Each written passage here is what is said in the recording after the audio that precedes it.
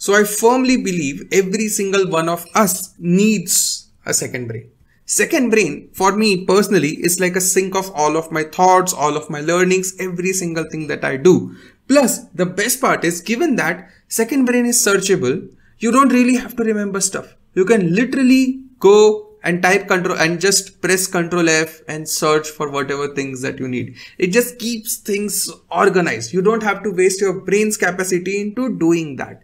And that's the beauty of it. Now, there are a lot of tools out there to use it. I personally use Obsidian as my second brain. Every single thing that I've done, every single thing that I've learned flows right into Obsidian. Obsidian, for folks who don't know, is a really simple note-taking app in which all the notes that you create or the notes that you take are just stored in simple markdown files. Given that I'm a software engineer, it just comes very naturally to me to write in markdown format. So I just love the simplicity of Obsidian, to be honest. Right now, if you search about second brain, the most popular choice on the internet, like by a huge margin, comes out to be Notion.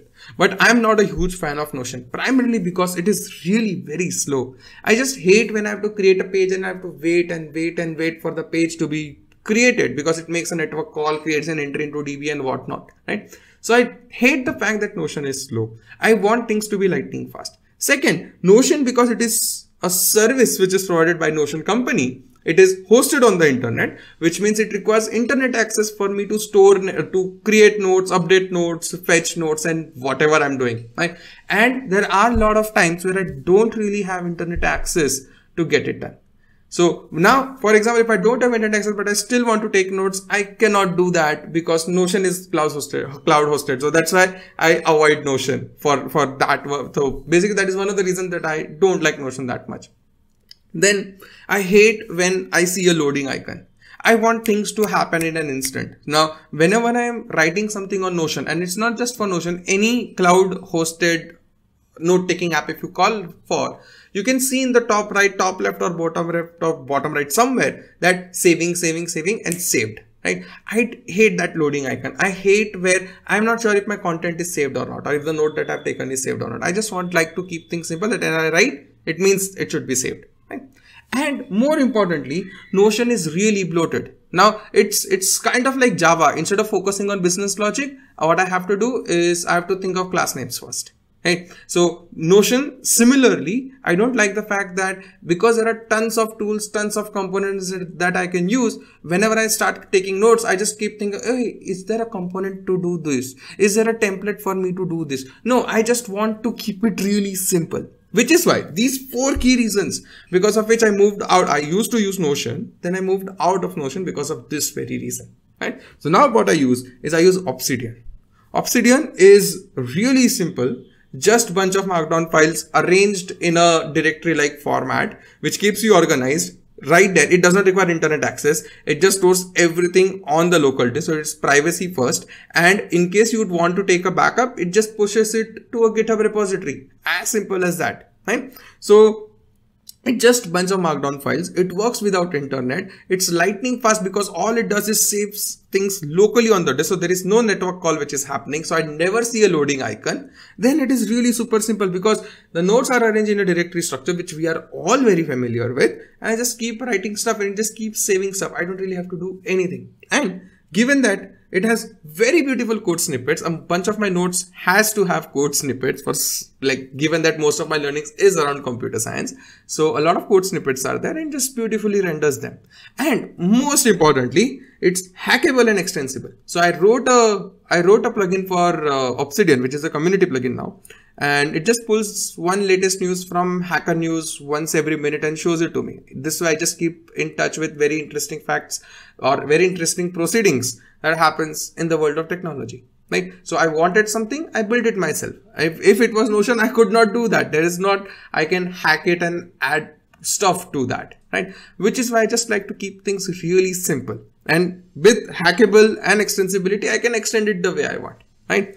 Now, when I have been taking notes for last 8 years, but it does not mean I was planning to build a second brain from the day I started taking notes.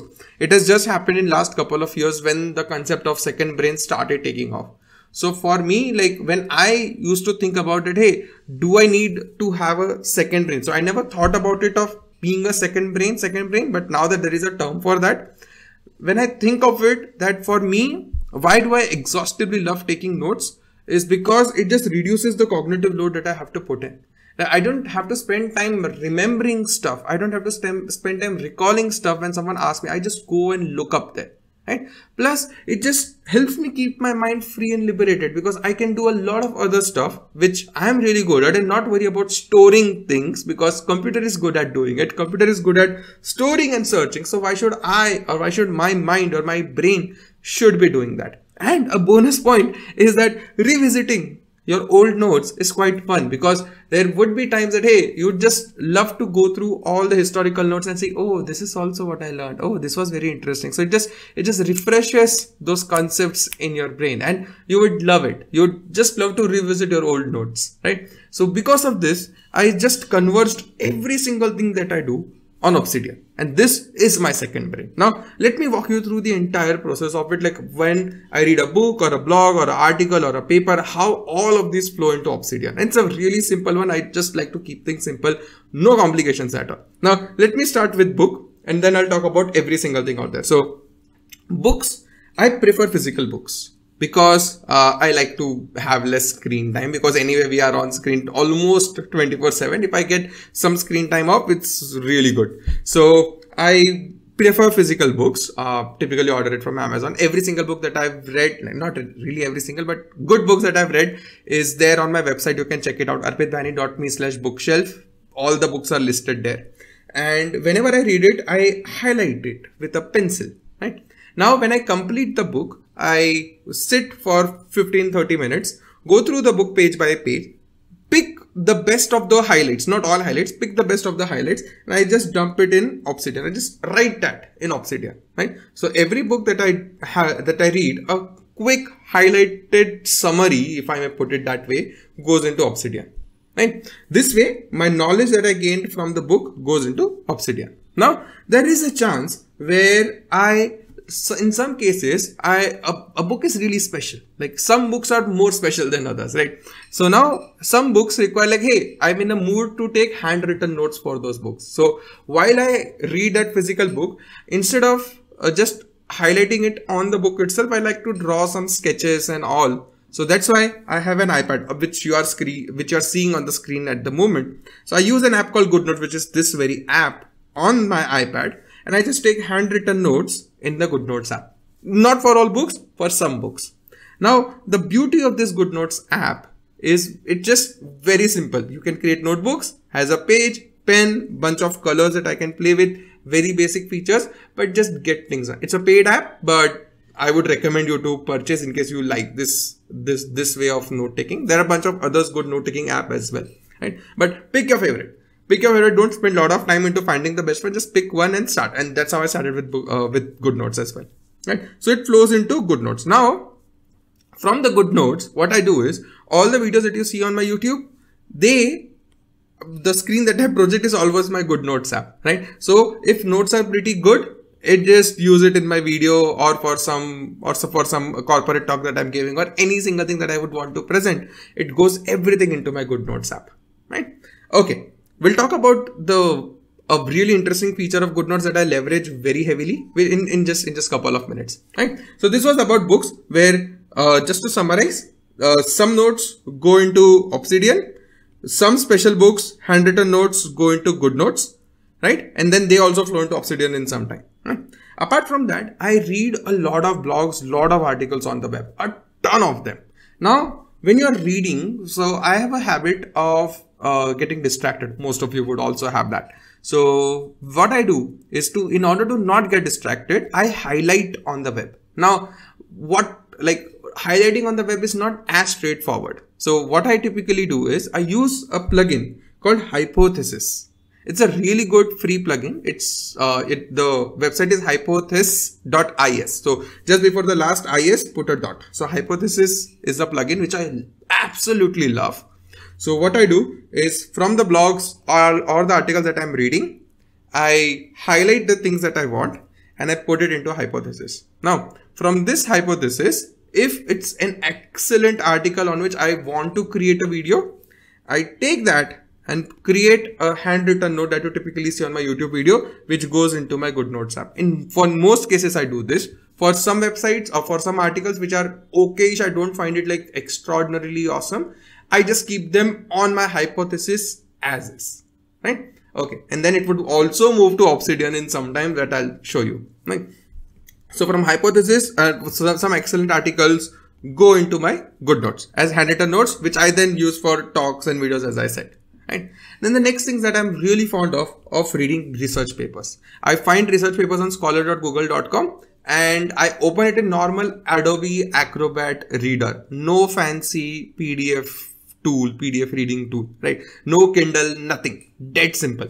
So I open my papers on Adobe Acrobat reader, on which we have option to highlight. So when I'm reading a paper, I keep on highlighting stuff, right? The things that I found interesting of that. Now, all of those highlights are there stored in the PDF itself, right? So once I complete reading the paper, I put that paper in my Dropbox and my Google Drive. So all the papers are saved to Dropbox, but a few of them go into my Google Drive, which I link on my website. You can find it on arpitbhayani.me/papershelf. So all the good papers that I recommend to people, they go onto my Google Drive as well. And that link is shared with the folks, like with you all, right? On my website. So that goes into my paper shelf. Now, all of these is like, because your PDF is actually highlighted, the meta information, the highlighted meta information is stored as is in the PDF itself, right?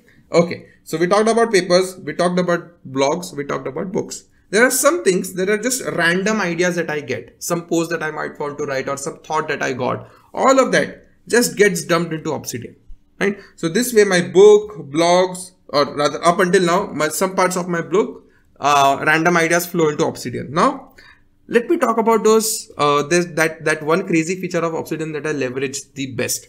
So up until now, the PDF is highlighted by Adobe Acrobat Reader, normal PDF highlighting, normal, nothing fancy there. And hypothesis, some part of it goes into GoodNotes. Now, things that go into GoodNotes, GoodNotes has this very interesting feature. So GoodNotes is typically a note-taking app in which you are like literally writing it down. So, but here I've written export. Now, export is, I have like handwritten that. So what GoodNotes does is, GoodNotes has this handwriting recognition feature, in which although I have written it in handwritten format, it still recognizes that, hey, it's actually written as export. It stores it in the metadata of my notes, which means that if I extract this as PDF, that entire meta information is extracted with that. So although I can see this handwritten stuff, behind the scene, I can also search it. So if I search for export, I would get this very page from my PDF. It's in the meta information of that. Now, this brilliance of the GoodNotes app makes it possible for me to export the handwritten notes, be it blog, books, papers, anything, literally anything, export and put into Obsidian. Right? This way, every single thing that I have, typically, like I typically read only engineering stuff. So any random idea, books, blogs, papers, they all flow into Obsidian. Now, because they are all at one place, now what do? I can search it anytime I want. I can fetch it anytime I want. I can revisit it anytime I want. I don't really have to store it over here because it's stored over there. Makes my life so simple. Now, but just one catch. This is not cloud hosted for me. I'm just using a self-hosted solution, which means it's just a normal application on my machine.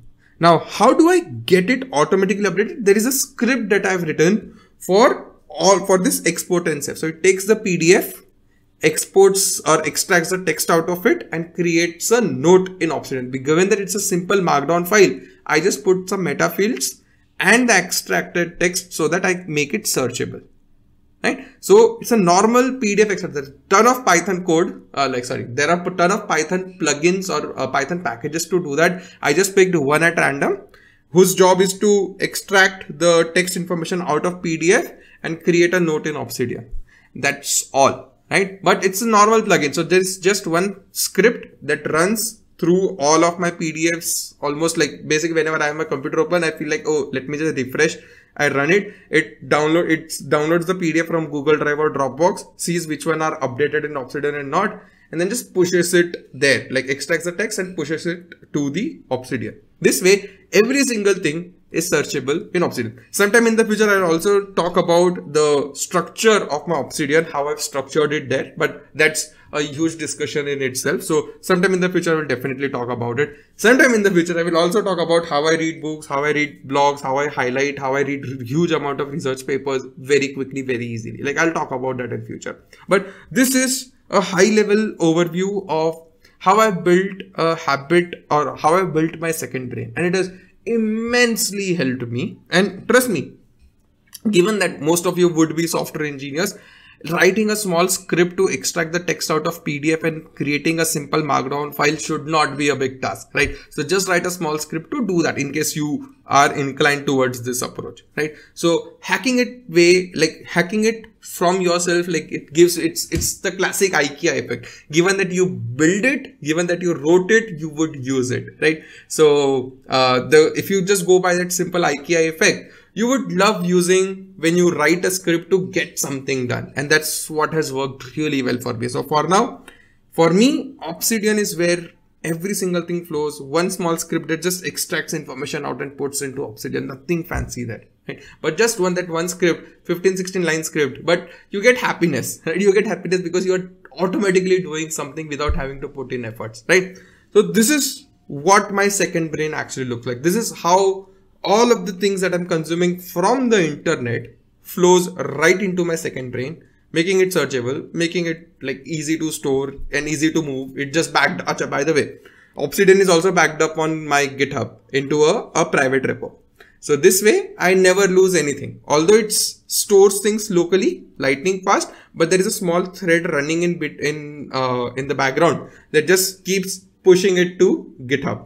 This way, even if my machine crashes, there is minimal data loss, right? So I am not stuck with a proprietary tool like Notion. I have all of my notes taken in simple markdown files, uploaded onto GitHub as a backup, but very beautifully visualized and written and edited and searched and network graph and whatnot on Obsidian. And this is how my second brain looks like. This is the flow that I take, right? So what I would highly recommend is, in case you are also a note-taking person, if not, I would highly recommend you to be one. Pick the things that works for you. Just this one plugin that I found that changed everything for me is highlighting the web, Hypothesis. Highly recommend you to check that out. It's a brilliant one. It right now works only with Chrome, but most of you would anyway be on Chrome. But it's a brilliant plugin. Like I would recommend you to use Hypothesis for most of the part, right? And GoodNotes iPad, in case you don't have it, it's also fine, but I have it. I use it because I have to teach people in my cohort, so I need it. So it just makes, plus on YouTube videos also, right? It just makes my life so simple. So I purchased one thing out of all this is GoodNotes and my iPad. Everything else is just free. Dropbox free version, Google Drive, because you never exit. Like how many research papers would I read that would exhaust 15 GB? It would not, right? So Dropbox, Google Drive, Obsidian is free, Hypothesis is free, Adobe Acrobat Reader is free, right? So what I'm really paying for is just GoodNotes and iPad. In case you want it, go for it. If not, just work with things that you have. Like you don't have to just go for the expensive stuff out there. I had to do it, so I had to do it. Right. Okay. So this is how my second brain looks like. I hope you found it interesting. And in a set of future videos that I would bring out, I would also talk about how I read a ton of research papers efficiently. I would give you a walkthrough on my process of reading research papers, my process of organizing my second brain in a way that it makes my life simple, easy to revisit, easy to reuse, easy to keep track of stuff. Right. So yeah. That's all from me for this one. I'll see you in the next one. Thanks, Adam.